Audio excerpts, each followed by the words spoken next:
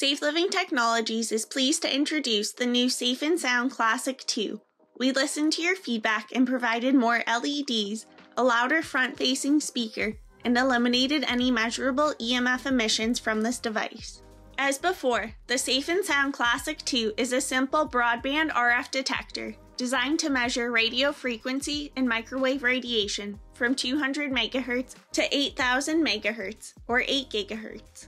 This frequency range covers the radiation emitted by all cordless phones, cell phones, baby monitors, Bluetooth devices, upper and lower Wi-Fi bands, smart meters, 5G, and more. Its compact size allows you to quickly and discreetly view the approximate levels of microwave radiation in your area. It is small and durable enough to carry with you everywhere, making it the perfect meter for on-the-go RF assessments. This meter was designed to be the most sensitive, easy-to-use, and cost-effective device that requires no technical background.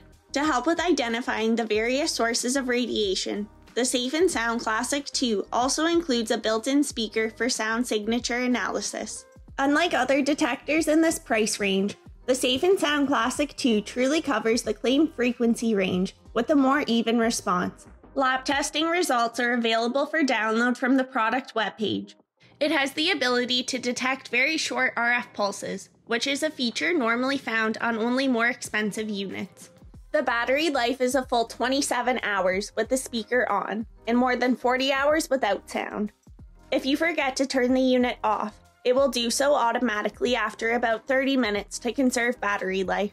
Included with this meter is the Safe & Sound Classic 2, with 3 AAA batteries installed, the operating manual, and a carrying case. Different levels of RF radiation are displayed by the LED indicators shown here. They are chosen very carefully by Safe Living Technologies to reflect the latest building biology guidelines and safety recommendations for sleeping areas. Each LED represents different ranges of power in multiples of 10. From the far left, the green flashing LED indicates less than 1 microwatt per square meter. Readings in this range are ideal and are of no concern. However, they are very difficult to achieve in urban areas. The second green LED indicates 1 to 10 microwatts per square meter. Readings in this range are safe and suitable for long-term exposure as well as sleeping. The yellow LED indicates 10 to 100 microwatts per square meter. For readings found in this range, try to reduce the level for long-term exposure. The orange LED indicates 100 to 1000 microwatts per square meter. For readings found in this range, try to limit your time spent in these environments. Readings with any red LEDs, or especially any flashing red LEDs, should be considered too high. Avoid this exposure level whenever possible. To begin measuring, power the unit on by sliding the power switch up as shown. The current battery level will be displayed at first. All LEDs illuminated indicates full capacity. To enable or disable the speaker sound, simply move the switch from the middle to its highest position or back down again. To measure effectively, scan an area with the highest rating as shown. Be sure to move the meter in all directions while scanning and keep the meter at least 30 centimeters or 1 foot from your body. If the RF levels that you just measured are at or are below a safe long-term exposure level for sleeping areas, a green LED will be solid or flashing, displaying that it is an ideal RF level. Try to keep your sleeping areas in this range if possible. Daytime exposure will vary, as many locations will be outside of your control, but use the Safe & Sound Classic 2 to identify and avoid higher exposure areas. Here is an example of the unit measuring a Wi-Fi router.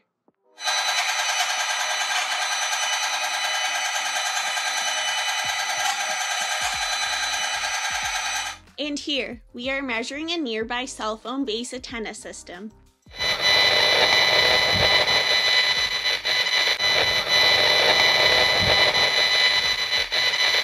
Note, each source of radio frequency emissions produces different sounds on the Safe & Sound Classic 2, which can help to identify sources in your environment.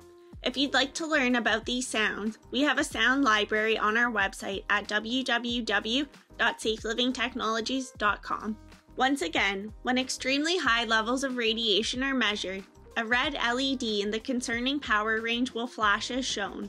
Areas with this kind of RF radiation should be immediately avoided. When the batteries are low and need to be replaced, the unit will display the low battery level, then turn itself off. Use only AAA alkaline batteries. The Safe and Sound Classic 2 is designed to allow quick and easy measurements. Areas of concern can then be avoided, and if needed, more detailed measurements can be done with a more advanced RF meter, such as the Safe and Sound Pro 2. In any case, the goal is to reduce your exposure as much as possible. And once again, the Safe and Sound Classic 2 emits no measurable EMF and is specifically designed for safe use for the most electrosensitive person. For more detailed information about the Safe and Sound Classic 2 broadband RF detector and the dangers of long-term exposure to microwave radiation, please visit the Safe Living Technologies website at www.safelivingtechnologies.com.